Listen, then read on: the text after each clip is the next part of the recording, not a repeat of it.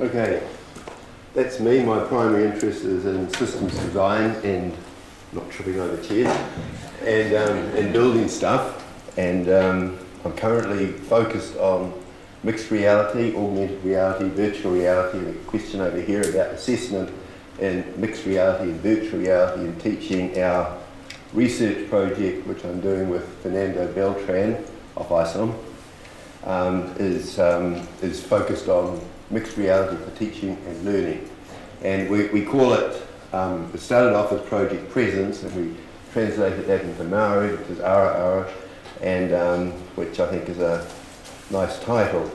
So at the moment, you're all looking at flat screens, okay? We're all looking at the same thing.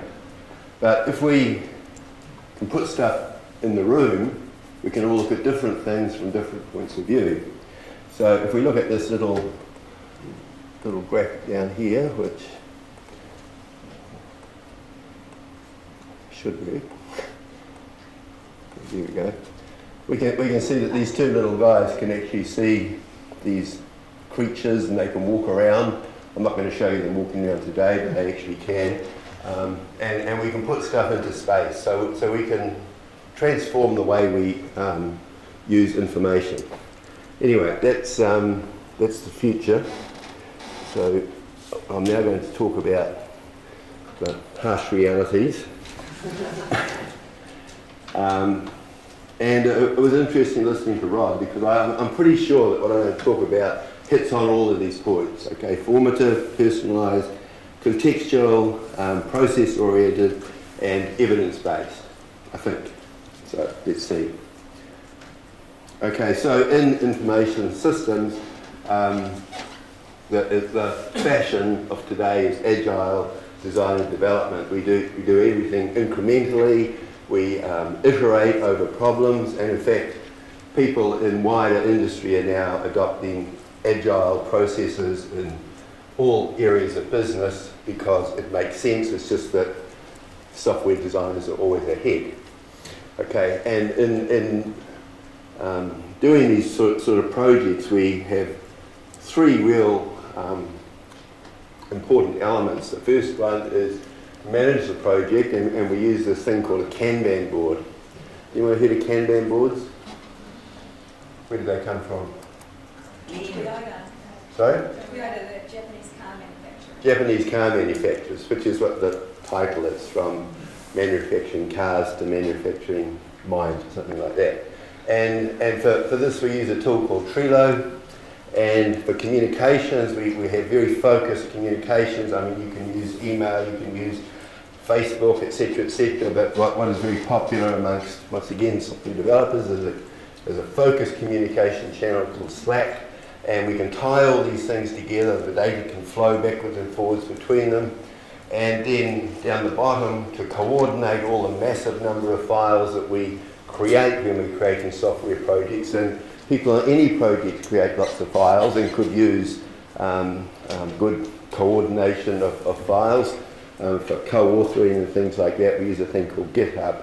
So in courses I teach these things, and I realised that I could actually use these tools, or some of them, well, all of them actually, to actually run the course. And so I started off using Trello, because Trello is a project management tool, a really simple project management tool, the simplest project management tool really. Compared to something like Microsoft Project, which if you're building dams and things like that, or big buildings, you need all that sort of stuff. But for many projects, we just need simple things.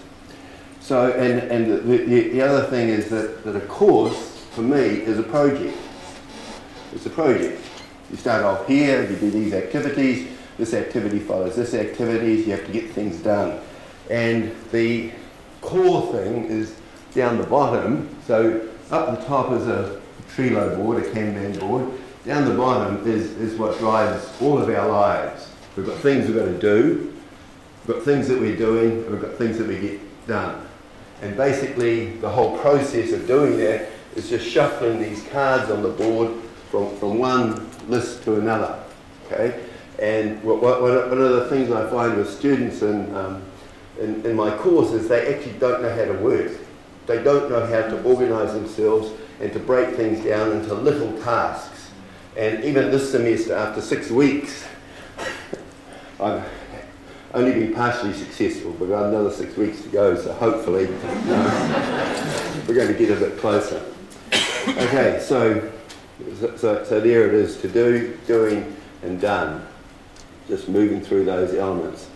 So the first Kanban board I use is to actually drive the course. Okay, so I'm just going to jump out of here, from here. So here is, just close this up. Here is the course board for Infosys 320. You can see this element, this list here is all the things the students have done.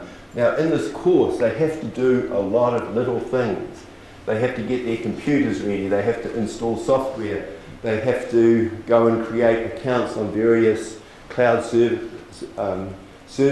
There's many things that they have to do, and if they don't do them by a certain time they start getting behind.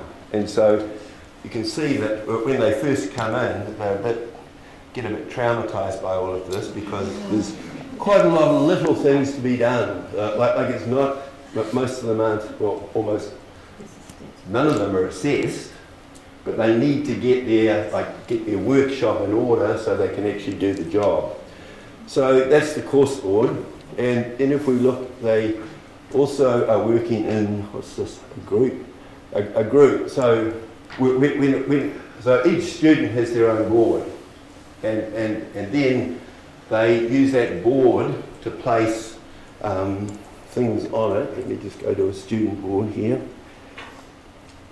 Okay, so you can see here there's writing on here, which is my form of feedback. Like you can see, I can't write very well, but I can write really quickly.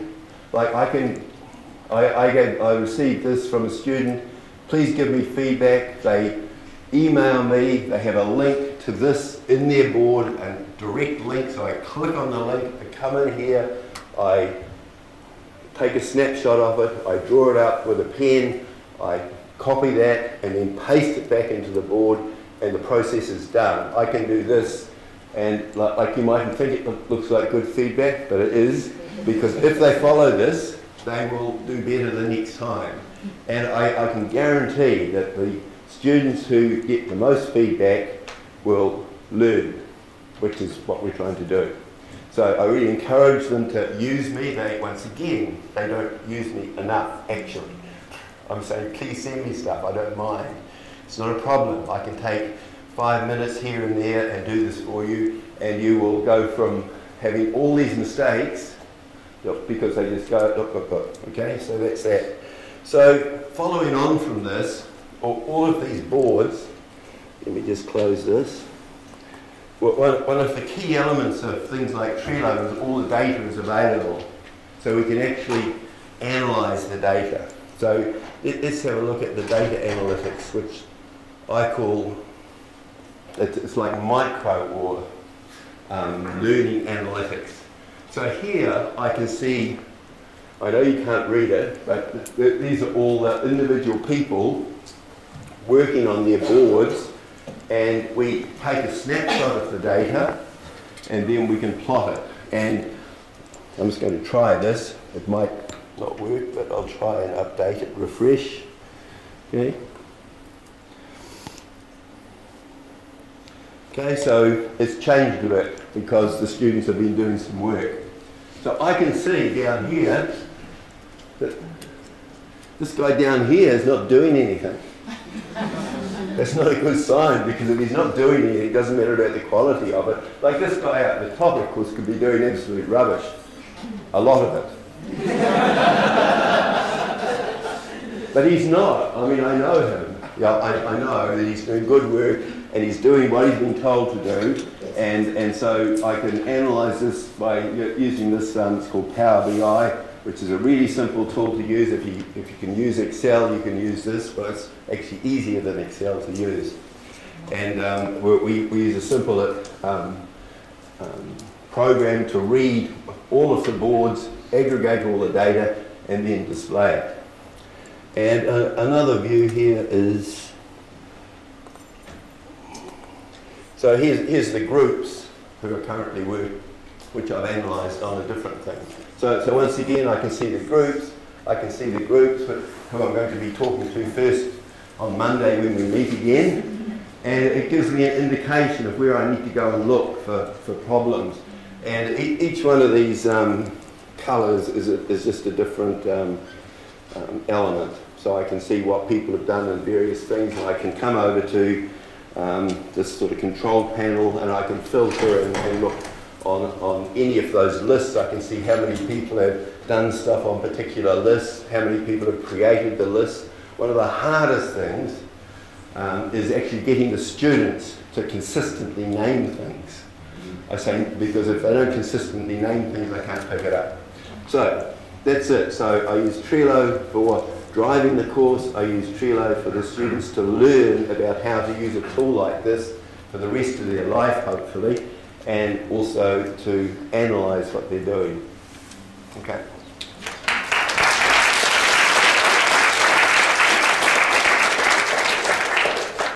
Questions?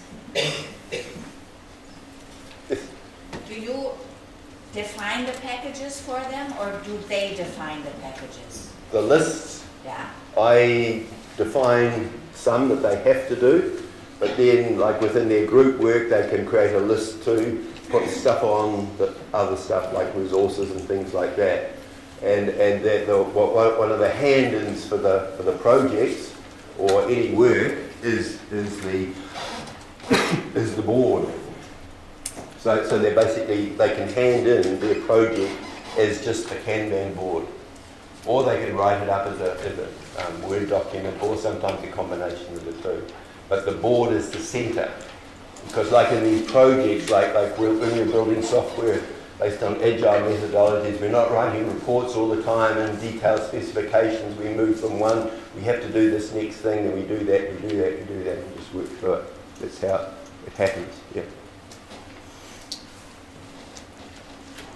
What's the size of your class? About 35. So do you think it would be possible to large class? Yes.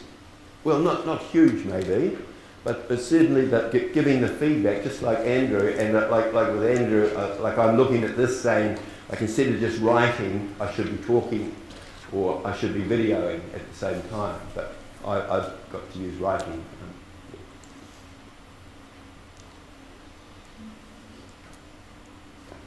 One more. No, not at all. No, I don't. No. It's too complicated for me. Well, on that,